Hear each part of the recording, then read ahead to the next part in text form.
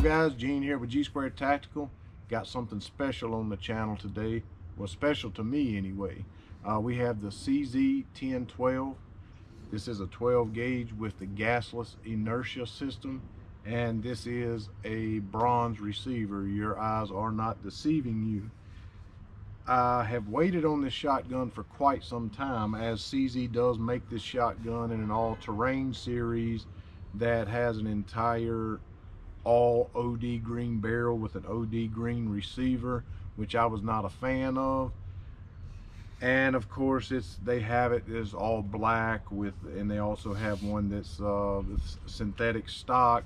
I was not a fan of the OD green colored one, the all-terrain one. I was kind of it was kind of ugly, I thought. But I saw this one, and people at the gun shop, two of them actually I went to, had said they never saw that before, never had one in the store.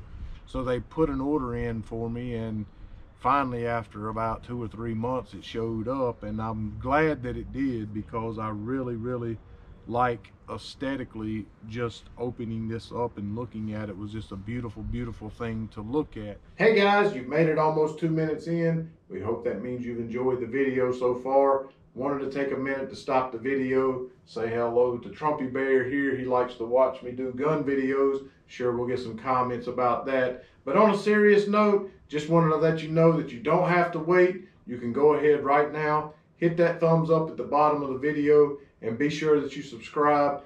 As I said, you can do that right now. Set your alerts so that you know when we're putting up more awesome content. You guys have told us how much you've enjoyed it, but we do not get subsidized by firearm manufacturers. We don't get accessories, ammo, or anything for free. So the only way we can continue to keep doing this, putting up the content that you guys love so much, is if you subscribe and hit that like button. So please do that now, and we'll get back to the video.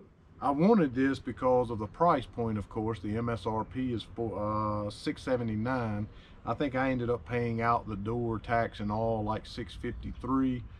But that's an awful low price for an inertia-driven workhorse semi-automatic shotgun. Now, CZ claims that they, and I'm sure they do, that they put this through a 5,000 round test with no oil, you know, without cleaning it, and that it does not have any broken parts. That's kind of their in-house torture test, I suppose. That's pretty impressive, to say the least, although an inertia-driven semi-automatic shotgun is known to be a workhorse that needs very little babysitting as far as cleaning and things like that. You can shoot this, put it in the safe, let it sit a couple months, get it out. Probably going to be just as flawless as it was the first time you ever shot it. Of course, if you take the plug out of the end, it which, you know, limits the capacity to 2. If you take the plug out, which is easy to do, it just kind of falls out really as you're taking it apart. You can get a 4+1, or you can get 4 2 3/4 inch shells in this tube, and of course then you would have a 4+1 semi-automatic shotgun with your 2 3/4 inch shells. This will take 3-inch shells, 3-inch Magnum. It is not a 3.5 inch, and to me that's kind of overkill. I don't even know what the purpose of having that is. You can pattern better with a 3-inch or a 2 3/4, and just in my personal opinion, 3.5 inches a little bit overkill. This is a Turkish walnut stock and forearm here. The forearm again is, yeah, it's kind of a little bit flimsy when you take it off. Nothing really to write home to mom about, I don't suppose, but it is nicely done, very aesthetically pleasing, and it is very tight. That's one of the first things I noticed about the gun. In fact, so much so that it was kind of hard to get apart and put back together. Because of how tight this forearm is. There's no movement whatsoever, front to back, side to side. I cannot stand a shotgun that the forearm is flimsy or flops around on it. So way to go on that, CZ. And the stock here is a real solid Turkish walnut. This barrel is chrome lined, and it has a matte black with an 8mm flat vent on the top, and this is a 28-inch barrel. and it did come with 5 chokes. We'll talk about that here in a second. This is an aluminum alloy receiver with obviously the burnt bronze or bronze colored Sierra coat. Now, I seen a review on the All Terrain where the guy said that he had used his quite a bit. He was duck hunting or something, and that the finish on it had worn off from use. Now, you know, again, we haven't had this gun long enough for me to know whether or not that's true, but well, I guess time will tell. We'll see. But the finish is beautiful. It's a beautiful Sierra coated finish.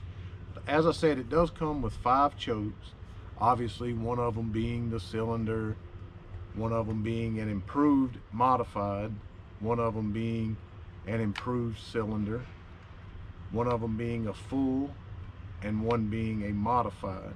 This gun has an overall length of 49 inches and a total weight of 6.5 pounds. One of the first things that you'll notice when you pick this up is just how well balanced it is, how well it holds in the hand and swings around, and how light it is. It's a very, very light shotgun for others in its class. It does come with 5 stock shims. Again, just another little goodie that's in the bag. It has 5 stock shims with it to change the angle of the stocks to make it compatible with a wide range of shooters. It does have a cross bolt safety, which knocks over to fire from right to left, and it's right in front of the trigger guard, so it makes it very easy for the right-hander to just knock it off and for their finger to fall right down into the trigger guard. Really, really like the placement of that. Well thought out. Way to go, CZ. Has a nice large trigger guard here so that you can have gloves, big fingers, whatever the case might be. You'll have no issue getting in and out of that trigger guard. It also has a shell drop lever that is right in front of that safety, literally right in front of it. So you do not have to move your hand, you do not have to move your grip or anything to manipulate that. You can literally be shooting and manipulate it with your hand. And a lot of them, like even on some of your higher priced ones, it'll be behind the trigger guard here, so you literally have to bring your hand back to manipulate it. This is again, very well placed, very well thought out by CZ. Okay, so moving on to the charging handle here. It is an hourglass shaped tactical type charging handle. It's not the traditional C shape that you see on some of them where your finger seems to want to slip off.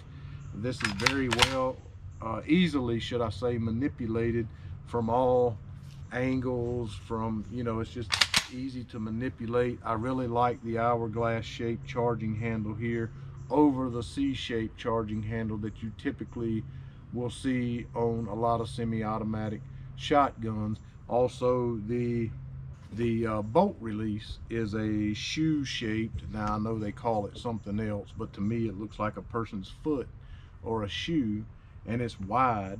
And on the very, very front, the widest part of it is how you push it to drop your bolt. If your bolt is locked back here, you push it forward. So it's very natural. You know, a lot of them have just a single button here that you sometimes is kind of have to use a little bit of force to push the button to get your bolt to fall forward.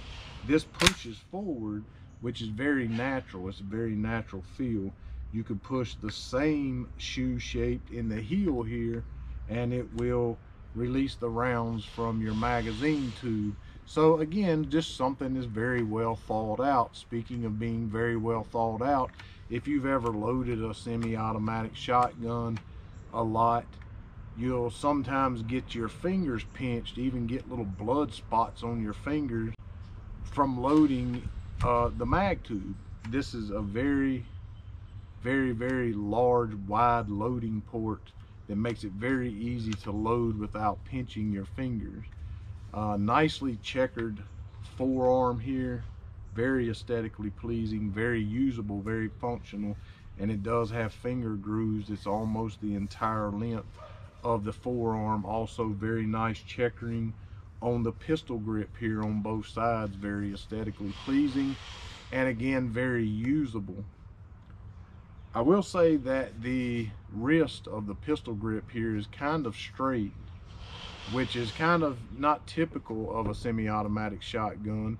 But I will say this, that we were able to take it out and shoot it. The land that we typically shoot on, we don't have access to anymore, so we had to go to a local outdoor shooting range, and they kind of frown on distractions and things like that from filming, so we didn't get to film anything. But shooting this gun was very, it's not nose heavy, it's not whippy at all. It swings around very nicely, and it didn't, the pistol grip being very straight didn't seem to be an issue, didn't seem to be a problem at all. I mean, it swung around very nicely and was not whippy or nose heavy at all, especially with a balance point being right in front of the receiver. This gun is very well balanced, and the stock here has a very nice, almost limb saver like grip on the, not grip, but butt pad or cushion, and it absorbs the recoil very well. The recoil is already minimal with this inertia driven system, but this really helps out a lot too. Very comfortable gun to shoot. I typically don't talk about triggers because, as you know, I'm not a trigger snob, but everybody always ultimately ends up asking. So since you guys will ask, I will say that we'll see if you guys can hear this, but I believe my neighbors probably woke up. I mean, it's very loud, very tactile. Not only can you hear it when you're shooting, even with earplugs in, but you can feel it. You can feel it pushing back on your finger. Very tactile, very nice trigger. It does have a little bit of take up, but when it breaks very crisp, very little movement in the trigger. I really like the trigger, especially for a gun, again, that's MSRP is $679, and a lot of times get for around $600. Let's listen to that awesome reset one more time. Are you ready? That's where you want to be with your trigger right there. It does have like a typical shotgun. Instead of a fiber optic or a brass bead on the front, it's just a white bead front dot on your, a white bead on your front sight. There's no sight this back here, this mid length, I guess. I'm probably going to get one that's magnetic or clip on or something, and probably add that if I'm able to. I'll probably change this front sight to a more fiber optic front sight. But other than that, I have very little to no negative to say about this gun. Sometimes you have to consider what you paid for a gun before you decide to start bashing things about it. And in the semi-automatic world, with Benelli and Beretta and Franchi and some of these other ones, or Franchi, being in the $2,000, $3,000 range, I think this could compete with those all day for a lot less than that. I hope we covered everything. I'm sure you guys have any questions, you'll ask us. If we've made any mistakes, you'll tell us. We love interacting with you. Please make sure that you hit the subscribe button. That's the only way we can continue to keep doing this, and hit that thumbs up. We really appreciate you guys watching today.